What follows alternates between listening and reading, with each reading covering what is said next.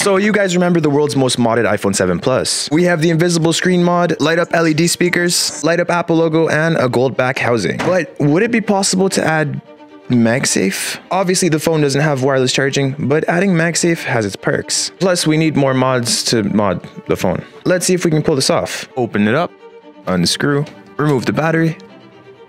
Now we're gonna take our magnets and install them.